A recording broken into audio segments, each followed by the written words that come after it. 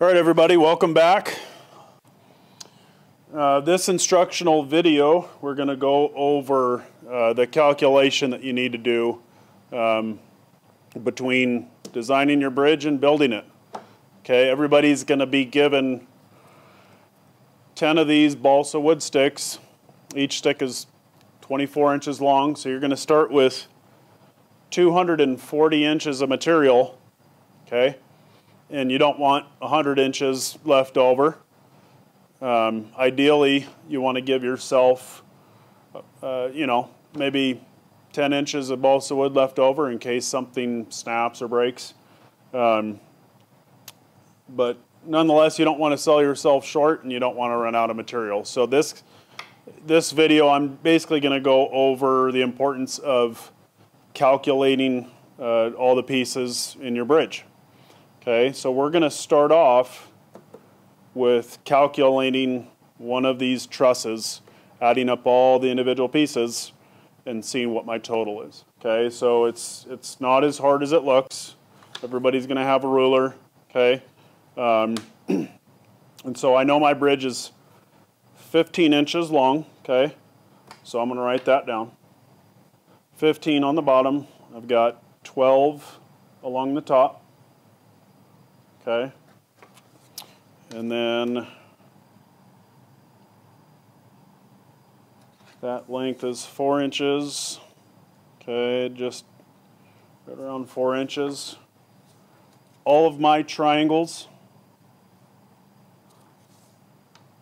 are the same size. Again, that goes back to some symmetry, having things, work out that way was somewhat planned, but nonetheless, so with these equal triangles, I don't got to measure all of them if I know they're all the same. So if this one's 4, okay, 4 inches long, okay, so I'm going to say 1, 2, 3, 4, 5, 6, 7, 8, 9, 10. I've got 10 of these web members that are 4 inches long. So I know that's 40 inches I've got to account for, okay?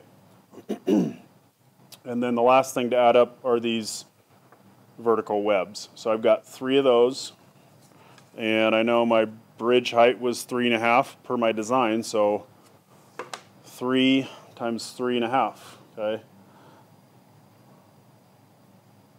Okay, so what I'm going to do, I'm going to total up those numbers, okay? So let's see, 3 times 3.5, 10.5, plus 40, plus 12, plus 15. Okay, so I get a total of 77.5 inches of balsa wood that I need to build just this one truss, okay? Everybody knows, hopefully at this point you know, that you're going to need 2 of these trusses to build a bridge, okay? Stand by. Okay, so this is a bridge from one of our students that participated in this project earlier in the year. Okay, so you have one truss here and another truss here, okay, and they're identical. Okay, so we've got to take this number for one of the trusses and multiply it by 2. Okay, so that is 155. Okay, so I've got 155 inches of my balsa wood that I'm going to use just building the 2 trusses, okay? And so if I start off with 240 inches of balsa wood, okay, I'm going to take that number, I'm going to subtract what I've totaled for the 2 trusses and see where that leaves me, okay? So that leaves me with 85 inches of balsa wood left, okay? So that's somewhat favorable, okay?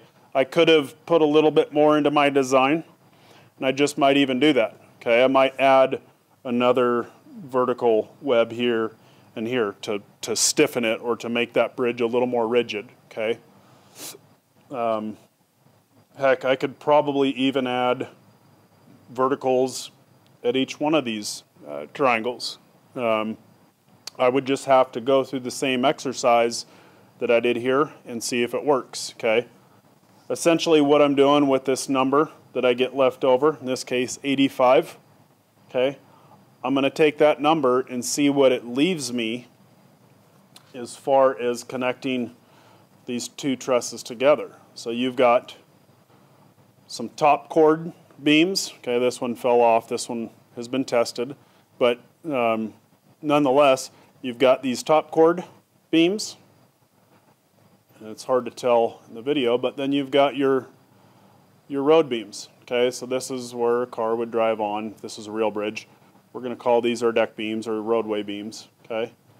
And this student had 1, 2, 3, 4, 5, 6, 7, 8 pieces along the roadway, okay? And then this particular one, they did a substructure, okay? And this is kind of a unique design. You're definitely, you know, you have the option of doing something like that. But nonetheless, that 85 number is going to leave me a fair amount of balsa wood to connect these trusses together at the top chord and the bottom chord. And so if I know my bridge is 3 inches wide, okay, this relates in this fashion, okay, then these beams are going to be 3 inches long, okay. So if I took 85 and divided it by 3, that's going to leave me 28 beams that I could cut and disperse between the top chords and then the bottom chords as far as connecting that bridge together.